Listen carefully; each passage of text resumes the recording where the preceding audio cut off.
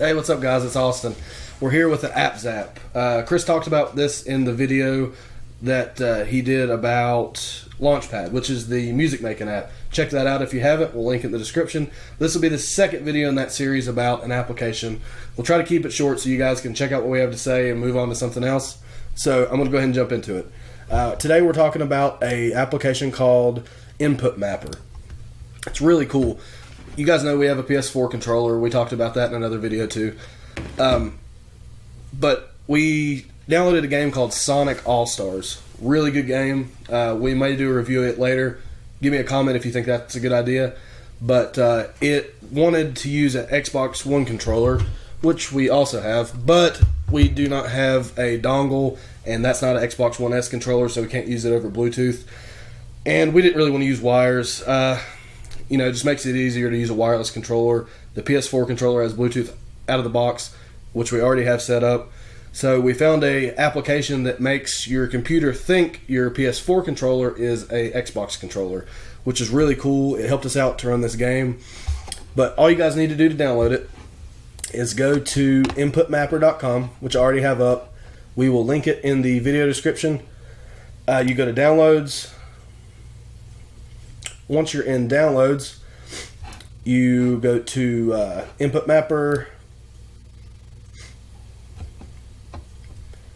and once you're here, you have to excuse my computer's being a little bit slow. You click download. We've already downloaded this, so we'll skip this step.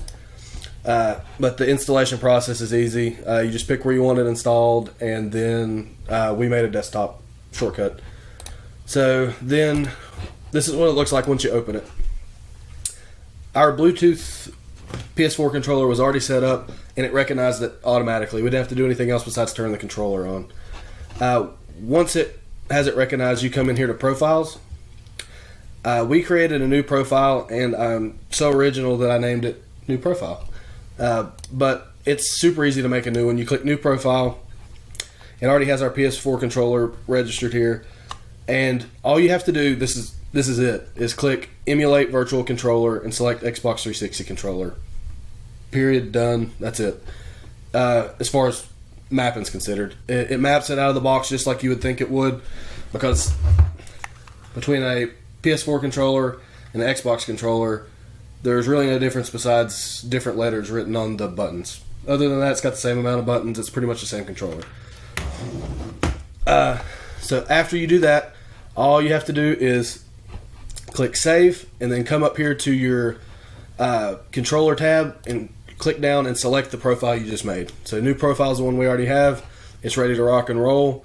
So I'll give you guys a quick demo of how it works using Sonic All-Stars. We're going to minimize it. It brings it to the system tray. Gonna jump in Steam real quick and launch Sonic All-Stars. Yes. Controller.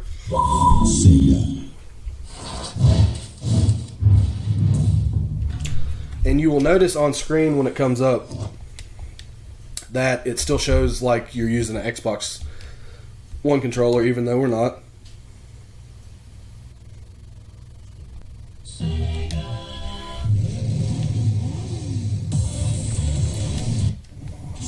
Okay, so you'll see here on screen that it says hit B to exit. So we're going to hit circle, and it comes up like we wanted to exit, which we don't right now. So now it gives us the option to push start, which is options, and A for accept. So as you see, it's working just like it should, which is really cool. I mean, anything that simplifies your life like this, we didn't have to do any kind of special mapping. We downloaded that, 2 steps, ready to go. So if you guys like the video and you want us to keep doing the App Zap series, give us a like, thumbs up, comment. If you guys want us to do a review of the Sonic All-Stars game, put it in the comments. We'll link to everything we talked about, as always. And for kind of a final thing in this video, I want to show you guys a real quick peek of this. And we'll kind of leave it there. Put in the comments what you think it's going to be, and we will do a video on it coming very, very soon. We're also going to do a video on our PC build, which is what we're using to run this. It's more editing heavy than the rest of the stuff we're doing right now because we had so many cuts. It took us a while, some trial and error to get this thing where we wanted it. So So just come back, give us a like, a sub. Please share us on Facebook. Don't forget our Nintendo Switch promotion that we're running, that if we get 1,000 subscribers before launch, we're going to give that away. But we're also going to lengthen that a little bit, and we're going to go ahead and say for, let's say, 2 weeks after launch. If we can get 1,000 subscribers, we're still going to give it away. So thank you guys. Stay tuned for more videos, and we're out of here.